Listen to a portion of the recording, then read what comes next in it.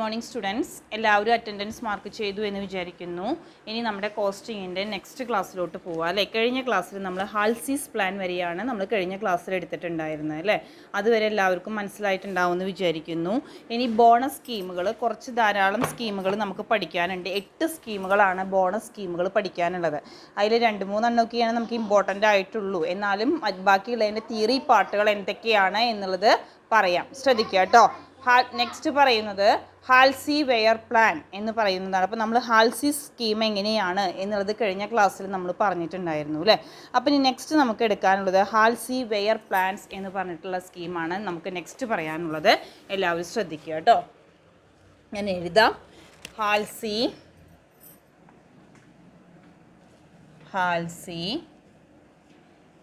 Wear plan.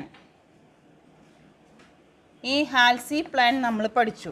അതിലൊരു പുതിയൊരു വേർഡും കൂടിയുള്ളൂ, wear plan എന്ന് പറയുന്ന ഒരു ഇതാണ് നമുക്ക് പുതുതായിട്ട് വരുന്നത് അല്ലേ. ഹാൽസി വെയർ പ്ലാൻ എന്ന് പറയുന്നതാണ് പുതുത്. അപ്പോൾ ഈ ഹാൽസീസ് പ്ലാനിനെ മോഡിഫൈ ചെയ്തതിനെയാണ് നമ്മൾ ഹാൽസി വെയർ പ്ലാൻ എന്ന് പറയുന്നത്. മറ്റേൽ നമ്മൾ 50% ആണ് നമ്മൾ ബോണസ് പ്രൊവൈഡ് ചെയ്തിരുന്നത്. ഇതിൽ പ്രൊവൈഡ് ചെയ്യുന്നത് 33 and 1/3% ആണ് പ്രൊവൈഡ്. ഇൻസ്റ്റെഡ് ഓഫ് 50% മാറ്റിയിട്ട് 33 and 1/3% ആണ് നമ്മളിവിടെ ബോണസ് പ്രൊവൈഡ് ചെയ്യുന്നത്. അപ്പോൾ ഇത് മോഡിഫിക്കേഷൻ ഓഫ് ഹാൽസീസ് പ്ലാൻ. ഹാൽസീസ് പ്ലാനിനെ ഒന്നും കൂടി മോഡിഫൈ ചെയ്യുന്നതിനെയാണ് ഹാൽസി വെയർ പ്ലാൻ എന്ന് പറയുന്നത്. ഇത്രയേ ഉള്ളൂ, സിമ്പിളാണ് കേട്ടോ. ശ്രദ്ധിക്കാം. Halsey Weir Plan. This is a modification of Halsey's plan. Under this scheme, a worker will get a bonus of 33 and 1/3% of time saved instead of 50% in the case of Halsey scheme. Halsey scheme 50% ആണ് time save ചെയ്തവർക്ക് കൊടുത്തിരുന്നത്. ഇതിൽ എത്രയാണ്? 33 and 1/3% ആണ് നമ്മൾ കൊടുക്കുന്നത്. In other prospect, both Halsey and Weir Plan scheme are similar. ബാക്കി എല്ലാ കാര്യങ്ങളും സിമിലർ ആണ്, ഒരേപോലെ തന്നെയാണ്, യാതൊരു വ്യത്യാസവും ഇല്ല. അപ്പോൾ ഇവിടെ ശ്രദ്ധിക്കുക. ഏർണിങ്സ് ഈസ് ഈക്വൽ ടു, നമ്മൾ കാണാനുള്ള ഇക്വേഷൻ ഞാൻ പറയാം. നമ്മൾ നേരത്തെ എഴുതിയ മാതിരി തന്നെയാണ് ഇക്വേഷൻ. ശ്രദ്ധിക്കുക. എന്താണ്? ഈസ് ഈക്വൽ ടു ടി പറഞ്ഞാൽ എന്താ? Time taken into right per unit, അത് പ്ലസ് 33 and 1/3/100, 33% അല്ല, അല്ലെങ്കിൽ 33% into TS time saved into R കേട്ടോ. മനസ്സിലായില്ലോ? ഇതിൽ വരിക 33 and 1/3, അത്ര മാത്രമാണ് വ്യത്യാസമുള്ളൂ. ബാക്കി എല്ലാതും സെയിം ആണ്. ഹാൽസീസ് പ്ലാൻ മാതിരിയാണ് ഹാൽസീസ് വെയർ പ്ലാൻ പറയുന്നത്. ക്ലിയർ ആയിട്ടുണ്ടാവും എന്ന് വിചാരിക്കുന്നു. ഇനി നമുക്കിതിൻ്റെ കണക്കുകൾ ചെയ്യാം. ശ്രദ്ധിക്കുക കേട്ടോ.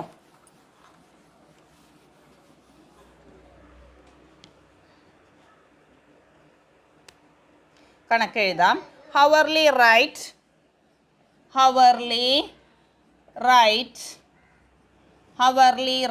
എന്ന് പറയുന്നത് ₹20. Hourly right ₹20.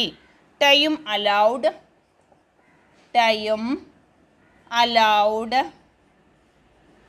10 hours. Time taken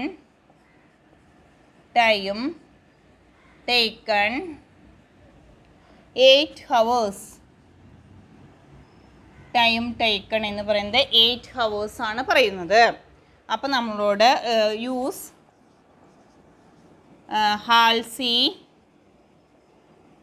wear plan. അപ്പോൾ നമ്മളോട് ഹാൽസീസ് വെയർ പ്ലാൻ ഉപയോഗിക്കാനാണ് ഇവിടെ പറഞ്ഞിരിക്കുന്നത് അല്ലേ. നമുക്കറിയാവുന്ന സമവാക്യം വേഗം എഴുതിക്കോളൂ. എന്താണ്? TT into right plus 33 and 1/3% into TS into R. അറിയില്ലേ ഉള്ളൂ? ഇങ്ങനെയല്ലേ നമ്മുടെ ഇക്വേഷൻ? നോക്കൂ. അപ്പം നോക്കറിയാം. ടൈം ടേക്കൺ എത്രയായാലും എടുത്തിരിക്കുന്നത് 8 മണിക്കൂറാണ് എടുത്തിരിക്കുന്നത്. റൈറ്റ് എന്ന് പറയുന്നത് എത്രയാണ്? റൈറ്റ് ഹവർലി റൈറ്റ് 20 രൂപയാണ്. Plus 33 and 1/3/100 into TS time saved. 10 മണിക്കൂർ ടൈം അലൗഡ് ഉണ്ടായി. ടൈം ടേക്കൺ 8 ഉള്ളൂ. അപ്പോൾ 2 മണിക്കൂർ അയാൾ സേവ് ചെയ്തു. റൈറ്റ് എന്ന് പറയുന്നത് ഹവർലി റൈറ്റ് എന്ന് പറയുന്നത് 20. ഇങ്ങനെയാണ് ചെയ്യേണ്ടത്. അപ്പോൾ നമുക്ക് എത്ര കിട്ടുന്നു വെച്ചെങ്കിൽ കിട്ടുന്ന എമൗണ്ട് എന്ന് പറയുന്നത് 173.33. 173.33. അപ്പം എന്താണ്, ഹാൽസീസ് പ്ലാനിനെ ഒന്നും കൂടി മോഡിഫൈ ചെയ്തതിനെയാണ് നമ്മൾ എന്ത് പറയുന്നത്, ഹാൽസി വെയർ പ്ലാൻ എന്നുള്ളത് കൊണ്ട് ഉദ്ദേശിക്കുന്നത്. അർത്ഥം മനസ്സിലായിട്ടുണ്ടാവും എന്ന് വിചാരിക്കുന്നു കേട്ടോ. ഇനി നെക്സ്റ്റ് അടുത്തെടുക്കാൻ പോകുന്നതാണ് റോവൻ സ്കീം. ശ്രദ്ധിക്കാം.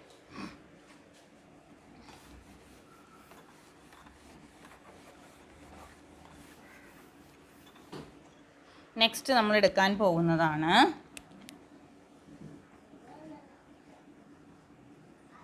Rowan scheme. നെക്സ്റ്റ് എടുക്കാൻ പോകുന്നത് റോവൻ സ്കീം എന്ന് പറയുന്നതാണ് നമുക്ക് നെക്സ്റ്റ് പറയാനുള്ളത്. അപ്പോൾ റോവൻ സ്കീം നോക്കുക കേട്ടോ. Rowan scheme, this scheme was introduced by David rowan in 1901. It differs from Halsey's scheme only in the determination of bonus. Bonus determine ചെയ്യുന്ന കാര്യത്തിൽ മാത്രമാണ് ഹാൽസിയുടെ സ്കീമുമായിട്ട് ഇതിന് വ്യത്യാസമുള്ളൂ. Bonus hours R calculated as in the proportion of time taken അല്ലേ. എന്തിനനുസരിച്ചിട്ടാണ് നമ്മൾ bonus time calculate ചെയ്യുന്നത്? Bonus hours R calculated. Bonus hours നമ്മൾ calculate ചെയ്യുന്നത് as the proportion of the time taken. സമയം എത്രയാണോ എടുക്കുന്നത് വെച്ചെങ്കിൽ അതിനനുസരിച്ചിട്ട് അല്ലേ. Which the time saved bears to the time allowed. Time wages R guaranteed as in the case of ഹാൽസി scheme. അപ്പോൾ time wages ഒക്കെ നമ്മൾ ഗ്യാരണ്ടി ചെയ്യുന്നത് ഹാൽസി സ്കീം മാതിരിയാണ്. ഇവിടെ എന്താ വെച്ചെങ്കിൽ ആ ബോണസ് കാൽക്കുലേറ്റ് ചെയ്യുന്നതിൽ മാത്രമാണ് വ്യത്യാസമുള്ളൂ. Bonus hours R calculated. എങ്ങനെയാണ് ബോണസ് ഹവേഴ്സ് നമ്മൾ കാൽക്കുലേറ്റ് ചെയ്യുന്നത് എന്നാണ് പറയുന്നത്? As the proportion of the time taken. ആ പ്രപ്പോർഷൻ നോക്കുകയാണ് അല്ലേ, എത്രയാണ് സമയം എടുക്കുന്നത് വെച്ചെങ്കിൽ അതിന് which the time saved bears to the time allowed. അപ്പോൾ ഏണിങ്സ് കാൽക്കുലേറ്റ് ചെയ്യാനുള്ള സമവാക്യം ശ്രദ്ധിക്കുക. പ്രപ്പോർഷൻ അനുസരിച്ചിട്ടാണ് നമ്മളിത് ചെയ്യുന്നത്. അത്രമാത്രം നിങ്ങൾ ശ്രദ്ധിക്കുക. ബാക്കി കണക്ക് ചെയ്യുമ്പോൾ പറഞ്ഞുതരാം. Earnings is equal to rowan scheme പ്രകാരം ഏണിങ്സ് കാണാൻ. ഏണിങ്സ് പറഞ്ഞാൽ നമുക്ക് കിട്ടുന്ന കാശ് കേട്ടോ. TT into time taken into right. മനസ്സിലായല്ലോ? Right per unit plus TT into നമ്മൾ പ്രപ്പോർഷനാണ് കാണുന്നത് എന്നുള്ളതാണ് നമ്മൾ പറയുന്നത്. TS by TA. TA എന്ന് പറഞ്ഞാൽ എന്താ? Time allowed. TSഉം TAയും തമ്മിലുള്ള പ്രപ്പോർഷൻ. ടൈം സേവ്ഡും ടൈം അലൗഡും തമ്മിലുള്ള പ്രപ്പോർഷനാണ് നമ്മളിവിടെ കാണുന്നത്. Into right per unit. മനസ്സിലാവുന്നുണ്ടോ? ഇവിടെ മാത്രമാണ് വ്യത്യാസം വരുന്നത് അല്ലേ. നമ്മൾ ടൈം സേവ്ഡും ടൈം അലൗഡും തമ്മിലുള്ള പ്രപ്പോർഷനാണ് നമ്മളിവിടെ കണ്ടുകൊണ്ടിരിക്കുന്നത്. അത് മാത്രമാണ് ഇവിടെ വ്യത്യാസമുള്ളത്. ബാക്കിയൊക്കെ ഹാൽസി സ്കീം മാതിരി തന്നെയാണ്. ശ്രദ്ധിക്കുക, ഒരു കണക്ക് ചെയ്യാം കേട്ടോ. നമുക്കൊരു കണക്ക് ചെയ്യാം. ഫസ്റ്റ് കണക്ക് എഴുതാം, നോക്കിക്കോളൂ. Hourly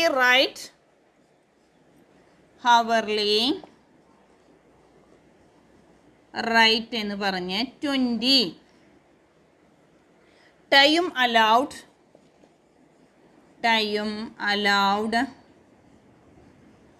10 hours.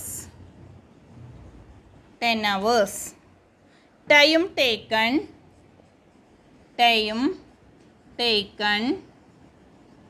8 hours. Hourly rate 20, time allowed 10, time taken 8 hours അല്ലേ. Calculate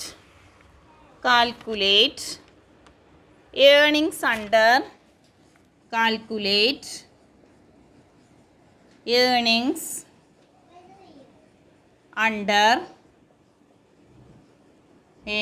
under Rowan scheme. Calculate earnings under Rowan scheme പ്രകാരം കാണാൻ പറഞ്ഞിരിക്കുകയാണ്. അപ്പോൾ ഇവിടെ ടൈം സേവ്ഡിൻ്റെയും ടൈം അലൗഡിൻ്റെയും ഒരു പ്രപ്പോർഷനാണ് നമ്മളിവിടെ കാണുന്നത് അല്ലേ. അപ്പോൾ TT time taken into time saved divided by time allowed into R എന്ന് പറയുന്നത് റൈറ്റ് പെർ യൂണിറ്റ്. അതാണ് നമുക്കിവിടെ ചെയ്യാനുള്ളത് കേട്ടോ. അപ്പോൾ ശ്രദ്ധിക്കുക കേട്ടോ, ഞാൻ പറയാം, നോക്കുക. അപ്പം നമുക്ക് തന്നിരിക്കുന്ന ഐറ്റംസൊക്കെ നമ്മൾ എഴുതുക. ടൈം ടേക്കൺ ഇവിടെ എത്രയാണ്? നമ്മൾ സെയിം കണക്ക് തന്നെയാണ് ചെയ്തുകൊണ്ടിരിക്കുന്നത്. Time taken TT into R equation നോക്കുക, ഇവിടേക്ക് നോക്കുക കേട്ടോ. ടൈം ടേക്കൺ എത്ര സമയമാണ് നമ്മൾ എടുത്തിരിക്കുന്നത്? 8 അല്ലേ. ടൈം ടേക്കൺ ഇൻറ്റു റൈറ്റ് എത്രയാണ്? 20. ഹവർലി റൈറ്റ് 20 രൂപയാണ്. അത് പ്ലസ് ടൈം ടേക്കൺ, ഇവിടെ ടൈം ടേക്കൺ എത്രയാണ്? 8 hours. 8 എന്നിട്ടോ 8 എഴുതിയില്ലേ? ഇനി നമ്മൾ എന്ത് ചെയ്യണം? 8 എഴുതി. ടൈം ടേക്കൺ 8 hours ആണ്. ഇൻറ്റു TS പറഞ്ഞ എന്താ അർത്ഥം? Time saved. അപ്പോൾ TS പറയുന്നത് 2 ബൈ ടൈം അലൗഡ് എത്രയാണ്? 10. 10 hours ഇൻറ്റു റൈറ്റ് എന്ന് പറഞ്ഞാൽ എത്രയാണ്? 20 അല്ലേ. 8 ഇൻറ്റു 20 നോക്കൂ. റോവൻ സ്കീം പ്രകാരം നമ്മൾ ചെയ്യുന്നത്. അപ്പോൾ ചെയ്യുമ്പോൾ 8 ഇൻറ്റു 20, 8 ഇൻറ്റു 2/10 ഇൻറ്റു 20. അപ്പോൾ 8 ഇൻറ്റു 20 160 പ്ലസ് എത്ര വരും ഇവിടെ? 1.6 അല്ലേ. 8 16. അപ്പോൾ 1. ഒരു സ്ഥാനം നീക്കുമ്പോൾ 1.6 ഇൻറ്റു 20 അല്ലേ. അപ്പോൾ 160 പ്ലസ് 16 32 അല്ലേ. 32 ഒരു 0 ഒരു സ്ഥാനം നീക്കുക. അപ്പോൾ 160 32 കൂടി കൂട്ടുകയാണ് വേണ്ടത്. 192 രൂപയാണ് വരിക. റോവൻ സ്കീം പ്രകാരം വരുന്നത് 192 രൂപ. അപ്പോൾ നമ്മൾ ഓരോ സ്കീം പ്രകാരവും എത്രത്തോളമാണ് ബോണസിൽ ചേഞ്ച് വരുന്നത് എന്നുള്ളത് നിങ്ങൾക്ക് ഇത് നോക്കിയാൽ മനസ്സിലാവും അല്ലേ. അപ്പോൾ ആദ്യം നമ്മൾ ഹാൽസി സ്കീം പറഞ്ഞു, ഹാൽസി വെയർ പ്ലാൻ പറഞ്ഞു, ഇനി റോവൻ സ്കീം പറഞ്ഞു അല്ലേ. അപ്പോൾ ഓരോന്നിലും നമുക്ക് നേരത്തെ 173 കിട്ടിയിട്ടുണ്ടായിരുന്നത്. അപ്പോൾ 192 ഒരേ കണക്ക് തന്നെയാണ് നമ്മൾ ചെയ്തുകൊണ്ടിരിക്കുന്നത് അല്ലേ. അപ്പോൾ ഓരോന്നിലും വ്യത്യാസം വരും. അപ്പോൾ ആ വ്യത്യാസ ഭാഗം എവിടെയാണ്? ആദ്യത്തേൽ 50% ആയിരുന്നു, രണ്ടാമത്തേൽ 33 and 1/3% ആയിരുന്നു, മൂന്നാമത്തതിൽ നമ്മൾ പ്രപ്പോർഷനാണ് കണ്ടുപിടിക്കുന്നത്. ആ പ്രപ്പോർഷൻ കണ്ടുപിടിക്കുന്നത് എങ്ങനെയാണ്? Time saved divided by time allowed എന്ന് പറഞ്ഞിട്ടുള്ള പ്രപ്പോർഷനാണ് നമ്മളിവിടെ കണ്ടുപിടിക്കുന്നത്. അപ്പോൾ അത് ക്ലിയർ ആയിട്ടുണ്ടാവും എന്ന് വിചാരിക്കുന്നു കേട്ടോ. ഇനി റോവൻ സ്കീമിൻ്റെ നമുക്ക് എന്ത് പറയാം? മെറിറ്റ്സും ഡിമെറിറ്റ്സും എന്തൊക്കെയാണ് റോവൻ സ്കീമിൽ പറയുന്നത് എന്നുള്ളത് പറയാം. അപ്പോൾ ഞാൻ എല്ലാ പ്രാവശ്യം പറഞ്ഞ മാതിരി തന്നെ ഈസി ടു കാൽക്കുലേറ്റ്, അതേമാതിരി ഈസി ടു ഓപ്പറേറ്റ് എന്നൊക്കെ നമുക്ക് പറയാം. പിന്നെ പിന്നത്തെ ഒരു എന്തായാലും പെടാത്ത കാര്യം, ഇറ്റ് അഷ്യൂർസ് ഗ്യാരണ്ടി ടൈം വേജ് പറയുന്നുണ്ട്. Good incentive to learners, good incentive ആയിട്ട് നമുക്ക് പറയാം. Employer also get A share of saving in time, എംപ്ലോയർക്കും അതുമാതിരി സേവിങ്സ് കിട്ടുന്നുണ്ട്. It pay higher bonus to വർക്കേഴ്സിന് നല്ല രീതിയിൽ ബോണസ് ഇതിലൂടെ പ്രൊവൈഡ് ചെയ്യുന്നുണ്ട്. അതിൻ്റെ ഡിസഡ്വാൻറ്റേജ് എന്ന് പറഞ്ഞാൽ it is more complex than ഹാൽസി സ്കീമിനേക്കാൾ വളരെ കോംപ്ലെക്സ് പിടിച്ച ഒന്നാണ്. Incentive value is law at high level of efficiency. Workers do not get full benefit of the savings in time. ഇതൊക്കെയാണ് അതിൻ്റെ ഡിമെറിറ്റ്സ് ആയിട്ട് നമുക്ക് പറയാനുള്ളത് കേട്ടോ. അപ്പോൾ 3 ബോണസ് സ്കീമുകൾ നമ്മളിപ്പോൾ പറഞ്ഞു. ഏതൊക്കെ? ഹാൽസി സ്കീം പറഞ്ഞു, പിന്നെ ഏതാ ഹാൽസി വെയർ സ്കീം പറഞ്ഞു, പിന്നെ റോവൻ സ്കീം പറഞ്ഞു കേട്ടോ. അപ്പോൾ ക്ലിയർ ആയിട്ടുണ്ടാവും എന്ന് വിചാരിക്കുന്നു ഇതൊക്കെ കേട്ടോ. ഇനി നമുക്ക് next എടുക്കാനുള്ളത് എമേഴ്സൺസ് efficiency scheme. Next scheme, 4ാമത്തെ scheme എന്ന് പറയുന്നത് എമേഴ്സൺസ് എഫിഷ്യൻസി സ്കീം എന്ന് പറയുന്ന വേറൊരെണ്ണാണ് നമുക്കിനി പറയാനുള്ളത്. ഞാൻ ബോർഡിൻ്റെ മുകളിൽ എഴുതാൻ, പേര് ശ്രദ്ധിക്കുക.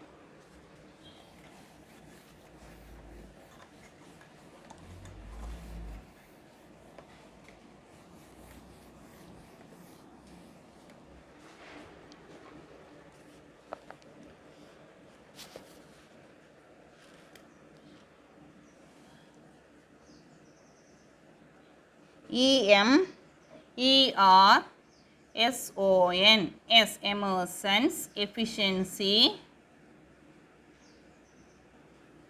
സ്കീം. എമേഴ്സൺസ് എഫിഷ്യൻസി സ്കീം എന്ന് പറയുന്ന സ്കീമാണ് നമുക്ക് നെക്സ്റ്റ് എടുക്കാനുള്ളത്. ശ്രദ്ധിക്കുക കേട്ടോ. ഈ സ്കീം പ്രകാരം നമ്മൾ എന്തൊക്കെ സ്റ്റെപ്സാണ്, സിമ്പിളാണ്, നമുക്ക് എന്തൊക്കെ സ്റ്റെപ്സാണ് ചെയ്യാനുള്ളത് എന്നുള്ളതാണ് ഇവിടെ പറയാനുള്ളത്. This scheme was introduced by Emerson in USA. അതിൽ പറയുന്നത് it combines guaranteed time wages with bonus based on the efficiency of the worker അല്ലേ. ഗ്യാരണ്ടീഡ് വേജും ബോണസ് എത്രയാണ് എഫിഷ്യൻസി വർക്കർക്ക് കൊടുക്കുന്നത് വെച്ചെങ്കിൽ അത് രണ്ടും കമ്പൈൻ ചെയ്തിട്ടാണ് അല്ലെ, കൂടിച്ചേർത്തിട്ടാണ് അല്ലേ. It combines guaranteed time wages with bonus based on the efficiency of a worker. എന്തൊക്കെയാണ് കൊടുക്കുന്നത് എന്നുള്ളത് രണ്ടും കൂടി കമ്പൈൻ ചെയ്തതാണ് അല്ലേ. അപ്പോൾ ഗ്യാരണ്ടീഡ് ടൈം വേജും ബോണസ് എത്രയാണ് കൊടുക്കുന്നത് വെച്ചെങ്കിൽ അത് രണ്ടും കമ്പൈൻ ചെയ്തതാണ് ഇതിൽ പറയുന്നത്. ഫസ്റ്റ് വൺ എന്ന് പറയുന്നത് ഓരോ സ്റ്റെപ്പുകളായിട്ട് ശ്രദ്ധിക്കുക. ആദ്യം വേജസ് ആർ ഗ്യാരണ്ടീഡ്. എത്രയാണ് ഓരോരുത്തർക്കുള്ള വേജ് കൊടുക്കുന്നത് വെച്ചെങ്കിൽ അത് ഗ്യാരണ്ടീഡ് ആണ്. രണ്ട്, in addition to time wages, bonus are given on the basis of efficiency of the worker. അപ്പോൾ നമ്മൾ എന്ത് ചെയ്യുന്നത് വേജ് ഗ്യാരണ്ടീഡ് ആണ്. പിന്നെ രണ്ടാമതായിട്ട് നമ്മൾ ബോണസ് പ്രൊവൈഡ് ചെയ്യുന്നത് on the basis of efficiency of the worker അല്ലേ. വർക്കറുടെ എഫിഷ്യൻസിക്ക് അനുസരിച്ചാണ് നമ്മൾ ബോണസ് പ്രൊവൈഡ് ചെയ്യുന്നത്. ബിലോ ഇനി നമ്മുടെ എഴുതാം, കണ്ടീഷൻസ് എഴുതാം. ബിലോ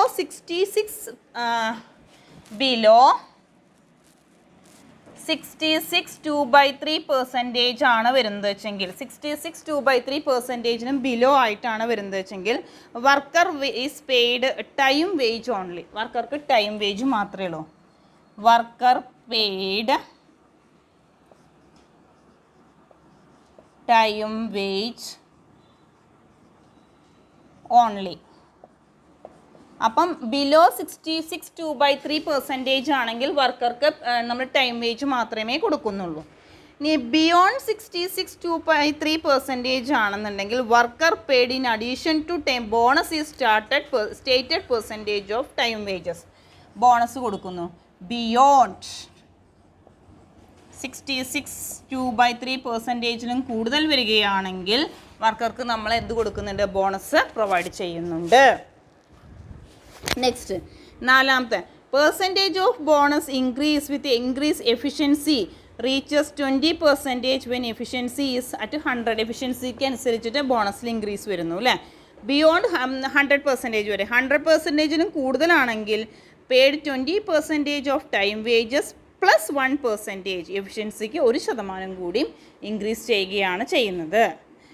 1% കൂടി ഇവിടെ ഇൻക്രീസ് ചെയ്യുന്നില്ല. ബിയോണ്ട് 100%, ബിയോണ്ട് പുറമേ ആയിട്ട് 100%ൻ്റെയും ബിയോണ്ടായിട്ട് വർക്ക് ചെയ്യുകയാണെങ്കിൽ എന്തുണ്ടാവുന്നു, 1% കൂടി ഇൻക്രീസ് ചെയ്യുകയാണ് ചെയ്യുന്നത്. മനസ്സിലാവുന്നുണ്ടല്ലോ.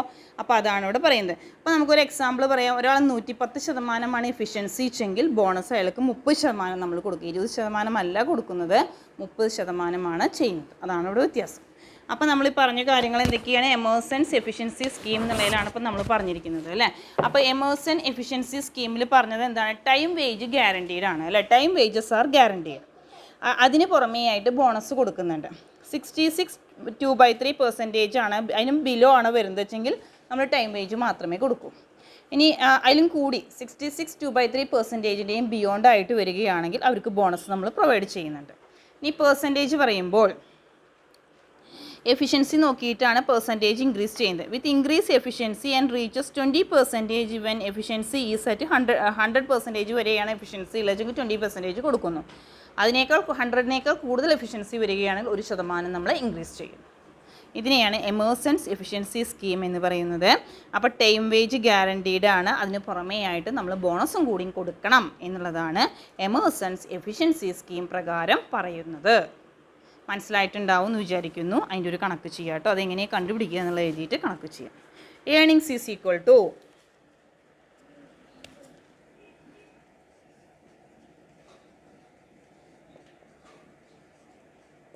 ഏണിങ്സ് കാണാൻ E is equal to T into R.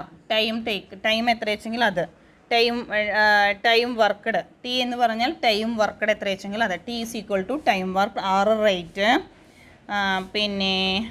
പിന്നെ പറയുന്നത് plus P into T into R. ഇതാണ് ഇവിടെ പറയുന്നത്. അപ്പോൾ ഈ ഏണിങ്സ് നമുക്കറിയാം. ടി എന്ന് പറഞ്ഞാൽ അറിയില്ലെങ്കിൽ എഴുതി വയ്ക്കാം. ടൈം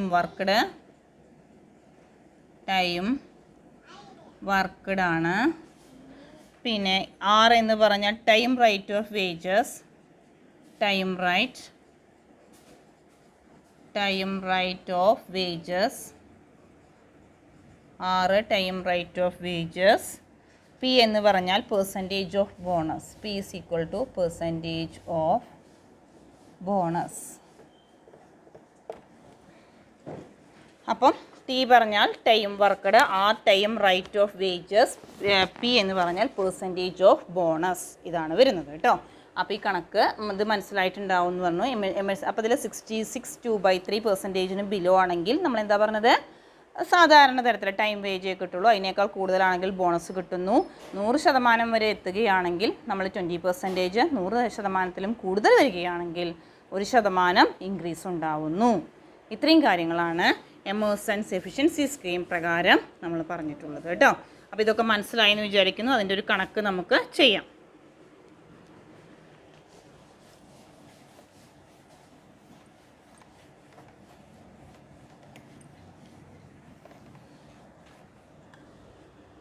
ശ്രദ്ധിക്കുക. From the following information,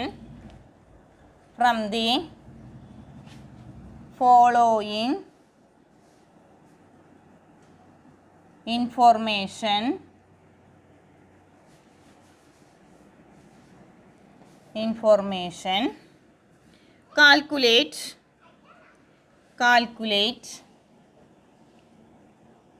the earnings of the worker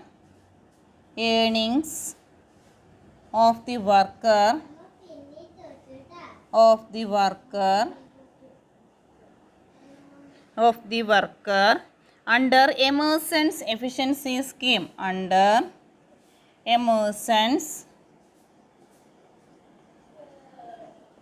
efficiency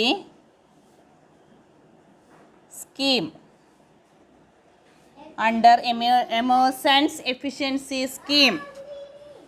ശ്രദ്ധിക്കുക. അതിൽ നമുക്ക് എഴുതാനുള്ള standard output in 10 hours, standard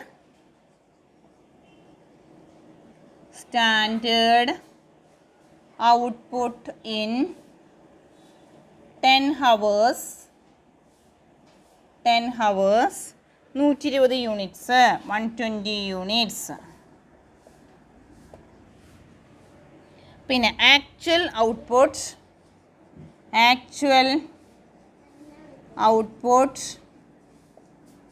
in 10 hours 132 units, 132 units. Time right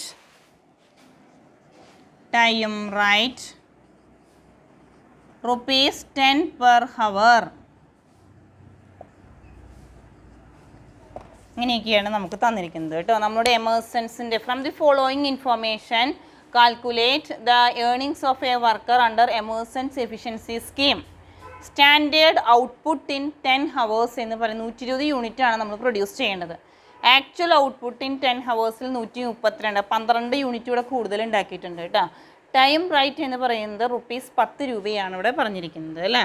അപ്പോൾ പെർസെൻറ്റേജ് ഓഫ് എഫിഷ്യൻസി വർക്കറുടെ പെർസെൻറ്റേജ് ആണ് നമുക്കിവിടെ കണ്ടുപിടിക്കേണ്ടത്. അതെങ്ങനെയാണ്, എത്രത്തോളം പെർസെൻറ്റേജ് ഉണ്ടെന്ന് നോക്കിയിട്ട് വേണമല്ലോ ആൾക്ക് എത്രയോ ബോണസ് കൊടുക്കേണ്ടതെന്ന് തീരുമാനിക്കാൻ. അപ്പം നമ്മൾ ആദ്യം ചെയ്യേണ്ടത്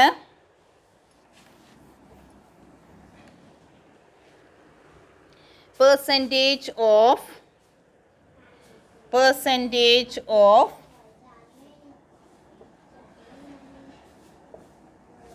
efficiency of a worker, percentage of efficiency of a worker എന്ന് പറഞ്ഞിട്ട് actual output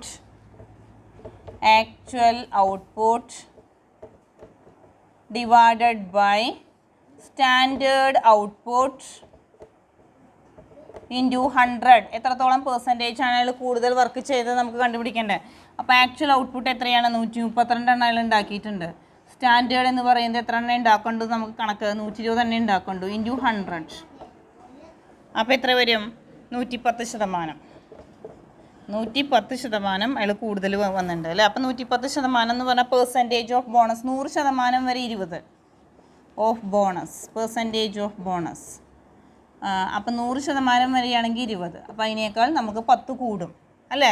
110 അല്ലേ കൂടിയിരിക്കുന്നത്. അപ്പോൾ 20 + 10% അല്ലേ. അപ്പോൾ എത്ര വന്നു, 30% ആണ് വരിക. ഈ 100 വരെയാണെങ്കിലാണ് 20%. 100ൽ കൂടുതൽ 110 വന്നപ്പോൾ 10% കൂടി. അപ്പോൾ 30% ആയി അല്ലേ. പിന്നെ 30% ആയി. ഇനി നമ്മുടെ ആ സമവാക്യത്തിൽ കൊടുക്കാം. എന്താ സമവാക്യം എഴുതുന്നുണ്ടായിരുന്നു? T into R plus P into T into R. അപ്പം ടി ഇൻറ്റു ആർ എന്ന് പറഞ്ഞാൽ എത്രയാണ്? നമ്മുടെ ടൈം എത്രയാണ്? 10 അല്ലേ? ടൈം ടി എന്ന് പറഞ്ഞാൽ ടൈം വർക്കഡാണ്. ടൈം വർക്കഡ് എത്രയാണ്? 10 അല്ലേ? Time worked 10. പിന്നെ ടൈം റൈറ്റ് 10 ഇൻറ്റു 10. പിന്നെ 10 ഹവേഴ്സ് എന്ന് പറഞ്ഞിട്ടുണ്ട് കേട്ടോ. 10 ഹവേഴ്സ് അറിയില്ലെങ്കിൽ 10 hours standard output in 10 hours ആണെന്നാണ്. 10 ഇൻറ്റു 10 പ്ലസ് എത്ര ശതമാനം നമ്മൾ ബോണസ് കൊടുക്കേണ്ടത്? 30% ഇൻറ്റു 10 പ്ലസ് 10 ഇൻറ്റു 10. അപ്പം 100 അല്ലേ? Plus 30/100 into 100 100. അപ്പം 100 ക്യാൻസൽ ചെയ്ത് പോയി 30. അപ്പം 130. 130 ആണ് നമുക്കിവിടെ ആൻസറായിട്ട് വരിക. അപ്പോൾ ഇത് കറക്റ്റായിട്ടുണ്ടാവും എന്ന് വിചാരിക്കും. ഇതാണ് എമേഴ്സൺസ് എഫിഷ്യൻസി സ്കീം എന്ന് പറയുന്നത് കേട്ടോ. അപ്പോൾ എമേഴ്സൺസ് എഫിഷ്യൻസി സ്കീം എന്ന് പറഞ്ഞാൽ ആദ്യം നമ്മൾ എത്ര പെർസെൻറ്റേജ് വർക്ക് ചെയ്തു എന്ന് നോക്കുന്നു. അതിനനുസരിച്ചിട്ട് ഈ 100% വരെയാണ് വർക്ക് ചെയ്തിട്ടുള്ളൂ വെച്ചാൽ 20%. അതിൽ 110 വന്നപ്പോൾ 20ൻ്റെ കൂടെ 10% കൂടി നമ്മൾ കൂട്ടി. അപ്പോൾ 30% ബോണസ് കൊടുത്തു കേട്ടോ. അതാണ് എമേഴ്സൺസ് എഫിഷ്യൻസി സ്കീം എന്നുള്ളതിൽ പറയുന്നത്. അത് ക്ലിയർ ആയിട്ടുണ്ടാവും എന്ന് വിചാരിക്കുന്നു കേട്ടോ. ഇനി അടുത്തത് ഗാൺ ടാസ്ക് ബോണസ് സ്കീം എന്നുള്ളതാണ് നമുക്ക് നെക്സ്റ്റ് പറയാനുള്ളത്. ശ്രദ്ധിക്കുക കേട്ടോ. അത് പറയാം, ശ്രദ്ധിക്കുക. നെക്സ്റ്റ് എടുക്കാം. Gantt task bonus scheme.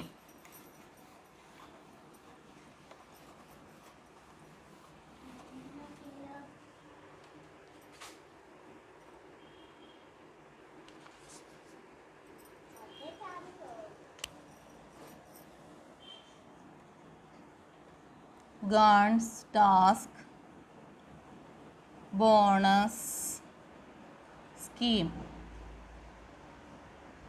Gantt task bonus scheme എന്ന് പറയുന്നതാണ് നമുക്ക് നെക്സ്റ്റ് പറയാനുള്ള ബോണസ് സ്കീമായിട്ട് പറയാനുള്ളത്. അതിൽ Gantt task bonus scheme എന്ന് പറയുന്നതിൽ എന്തൊക്കെയാണ് പറയുന്നത് എന്ന് നോക്കാം. ശ്രദ്ധിക്കുക. This scheme was introduced by Gantt in a combination of time right, piece right and bonus. It is a combination of Gantt task bonus right എന്ന് പറയുന്നത്. It is a combination of എല്ലാറ്റിൻ്റെയും ഒരു കോമ്പിനേഷനാണ്. ഇതിൻ്റെയൊക്കെ ടൈം റൈറ്റിൻ്റെ, പീസ് റൈറ്റിൻ്റെ, അതേമാതിരി തന്നെ എന്തൊക്കെയാണ്? It is A combination of time right, piece right and bonus. അതിൻ്റെയൊക്കെ കോമ്പിനേഷനെയാണ് നമ്മൾ Gantt task bonus scheme എന്നുള്ളതിൽ പറയുന്നത്. അതിൽ പറയുന്ന steps എന്തൊക്കെയായിട്ടുണ്ടെങ്കിൽ time wages R guaranteed. Time wage എത്രയാണ് എന്നുള്ളത് ഗ്യാരണ്ടി ചെയ്തിട്ടുണ്ട്. Standard output or time is fixed for each job. Standard ഔട്ട്പുട്ടും ടൈം എത്രയാണ് ഒരു ജോലിക്കുള്ളത് എന്നുള്ളത് ഫിക്സ് ചെയ്തിട്ടുണ്ട്. Performance below standard is given time wage only. അപ്പോൾ നമ്മൾ ബിലോ സ്റ്റാൻഡേർഡ് ആണെന്നുണ്ടെങ്കിൽ ടൈം വേജ് മാത്രമാണ് കൊടുക്കുള്ളൂ. ബിലോ സ്റ്റാൻഡേർഡ് വരികയാണെങ്കിൽ ടൈം വേജ് മാത്രമാണ് കൊടുക്കുള്ളൂ. Performance at standard is given time wages and bonus of 20% of time wages അല്ലേ. അപ്പോൾ ബോണസ് 20% കൊടുക്കുന്നത്. Performance above standard is high piece right. High സ്റ്റാൻഡേർഡിൽ വരികയാണെങ്കിൽ നമ്മൾ ഹൈ പീസ് റൈറ്റ് കൊടുക്കുന്നു അല്ലേ. അപ്പോൾ ഒന്നും ക്ലിയർ ആയിട്ടാവില്ല, നമുക്കൊന്നുകൂടിയും പറയാം കേട്ടോ. ശ്രദ്ധിക്കാം. അപ്പോൾ Gantt task bonus scheme എന്ന് പറയുന്നത് it is A combination of time right, piece right, bonus. നമ്മൾ 3 എണ്ണമാണ് പറഞ്ഞത്. ടൈം റൈറ്റ്, പീസ് റൈറ്റ് പറഞ്ഞു, പിന്നെ ബോണസ് സ്കീമുമാണ് പറഞ്ഞുകൊണ്ടിരിക്കുന്നത്. ഇത് 3ഉം കൂടി ചേർന്നതിനെയാണ് നമ്മൾ Gantt task bonus scheme എന്നുള്ളതിൽ പറയുന്നത്. ആദ്യം നമ്മൾ ടൈം വേജസ് ആർ ഗ്യാരണ്ടീഡ്, പിന്നെ standard output and time is fixed for each job. Performance below standard is given. Below standard ആണെങ്കിൽ ടൈം വേജ് മാത്രമേ നമ്മൾ കൊടുക്കുന്നുള്ളൂ. പിന്നെ performance standard is given time wages and bonus എന്ന് പറഞ്ഞാൽ 20% of the time wages. Above standard ആണെങ്കിൽ high piece right നമ്മൾ കൊടുക്കുന്നുണ്ട്. ഇത്രയൊക്കെയാണ് Gantt task bonus scheme എന്നുള്ളതിൽ പറയുന്നത് കേട്ടോ.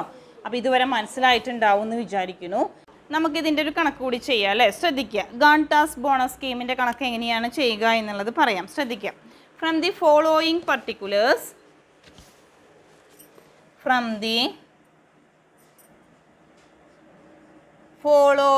particulars following particulars. From the following particulars, calculate the earnings of worker. Calculate the earnings of the worker. Calculate the earnings of the worker under Gantt task and bonus scheme. Under Gantt task and bonus scheme.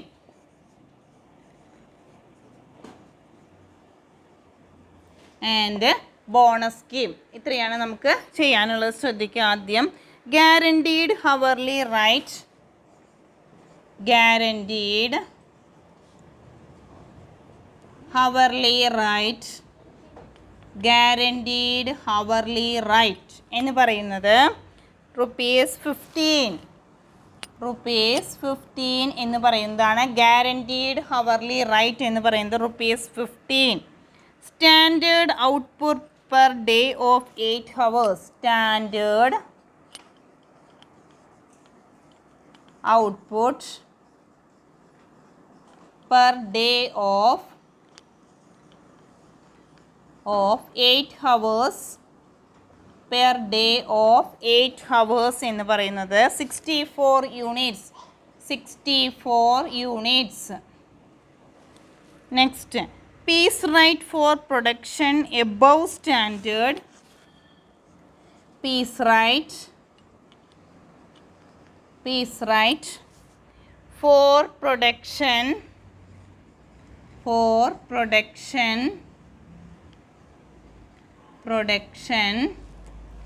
piece rate for production above standard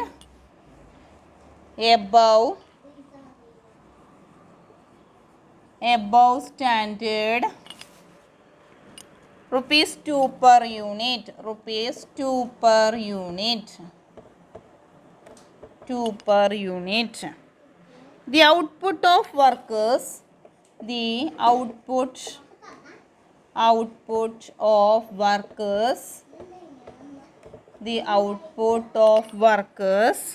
A, B, C, D and E. A, B, C, D and E is 40, 56, 64, 72 and 82 units respectively.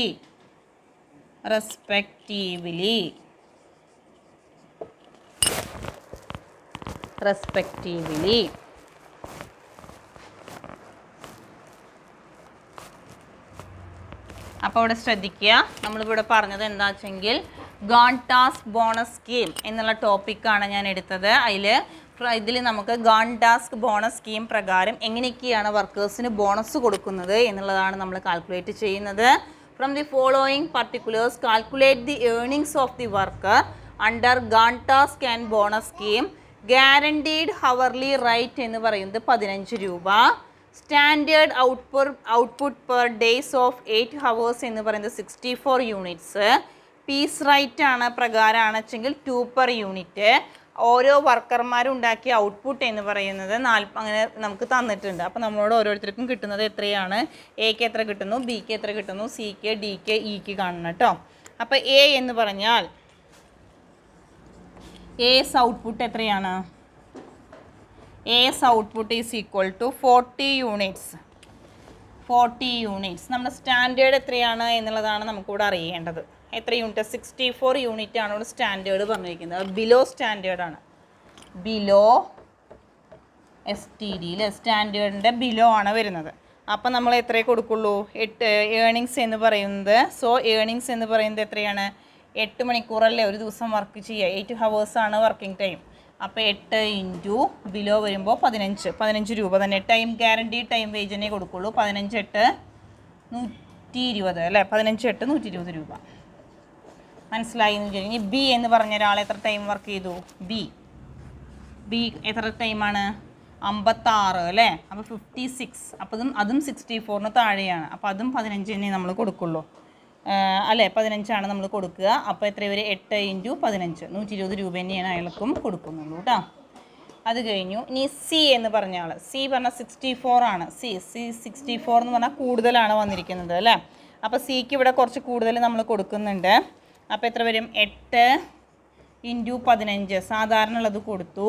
അത് plus bonus എത്ര കൊടുക്കണം? 20% × 8 × 15. അപ്പോൾ 20% bonus കൊടുക്കുകയാണ് ചെയ്യുന്നത്. കൂടുതലാണ് വന്നിരിക്കുന്നത്. അപ്പം 20% നമ്മൾ അയാൾക്ക് ബോണസ് കൊടുക്കുകയാണ് ചെയ്യുന്നത്. ഈക്വൽ ടു സ്റ്റാൻഡേർഡിൻ്റെ അടുത്ത് വന്നിട്ടുണ്ട്. അത് കാരണം 20%. കൂടിക്കഴിഞ്ഞാൽ 30% അല്ലേ. 10% കൂടിയാൽ 30%. അപ്പോൾ അത് കാൽക്കുലേറ്റ് ചെയ്യുമ്പോൾ എത്ര വരുന്നു? അയാൾക്ക് 120 പ്ലസ് എത്ര വരും? 5 15 8 120 20 × 120% എന്നൊക്കെ പറഞ്ഞു കഴിഞ്ഞാൽ കാണുമ്പോൾ 24. അപ്പം നമുക്ക് ടോട്ടൽ 144 രൂപ അയാൾക്ക് കൊടുക്കണം. സിക്ക് നമ്മൾ 144 രൂപ കൊടുത്തു. ഇനി ഡി എന്ന് പറഞ്ഞൊരാൾക്ക്, ഡി എന്ന് പറഞ്ഞ ആൾ, ഡി എത്ര യൂണിറ്റാണ് ഇവിടെ ഉണ്ടാക്കുന്നത് നോക്കി നോക്കൂ. ഡി എന്ന് പറയുന്ന ആൾ 72 യൂണിറ്റ്സ് ആണ്. അപ്പം number of unit into high piece right വരും അല്ലേ. അപ്പോൾ എത്ര വരുന്നു?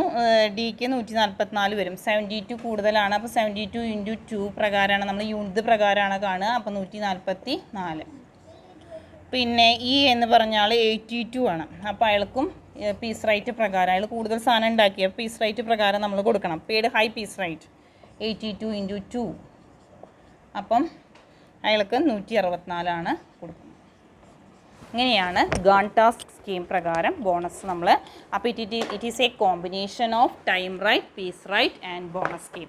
അതിൻ്റെയും മൂന്നിൻ്റെയും കോമ്പിനേഷനെയാണ് നമ്മൾ ഗാൺ ടാസ്ക് സ്കീം എന്ന് പറയുന്നത്. മൂന്നും കൂടി ചേർന്നാണ്. അപ്പോൾ അതിലെ കണക്കുകൾ നമ്മൾ ഇങ്ങനെയാണ് ചെയ്യുന്നത് കേട്ടോ. അപ്പോൾ അത് നല്ല രീതിയിൽ നോക്കുക. എന്തെങ്കിലും